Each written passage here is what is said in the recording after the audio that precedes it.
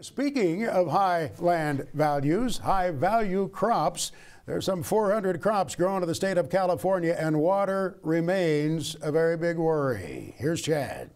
So we know there's a lot of drought conversation in the West, particularly here in the high value crops in Central California. As we mentioned last week on the show, I had an opportunity to catch up with Martin Hine from the Hine Ranch Company. And Martin farms a lot of different crops, but the one thing I've noticed in coming out here now for, I guess, over 6 years is a transition, where instead of pulling out almonds and putting back almonds, they're going to some different crops that have some different uses, largely because of that intense conversation about water. Yeah, you're right, Chad. This water situation's turned out to be even worse than what we had thought.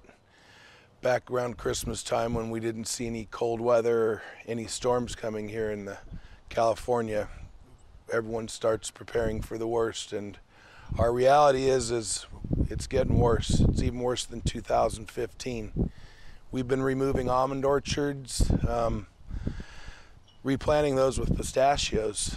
Normally we'd grow almonds for 25 years, but the longevity of a pistachio will be well beyond my lifetime, 60, 80, 100 years from today.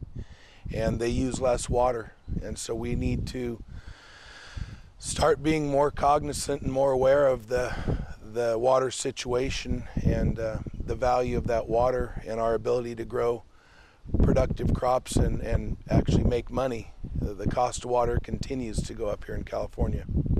He took me around here. We talked about his lemons. Pretty curious to know why he was taking all the lemons off these lemon trees that looked really good, but I did understand why, and it made a lot of sense hearing it from Martin. This block of lemons here, they're not even 2 years old, and they're growing fruit, but just not enough for us to harvest. So we had a crew come through here this week and drop it onto the ground so we can allow ourselves to grow a large tree so we can get into commercial production. Over here, these are our Pinot Noir wine grapes, and we've got a nice crop coming, but again, trying to maintain and use all of our resources, we actually interplanted a second row and went from a 10-foot row spacing to 5-foot rows.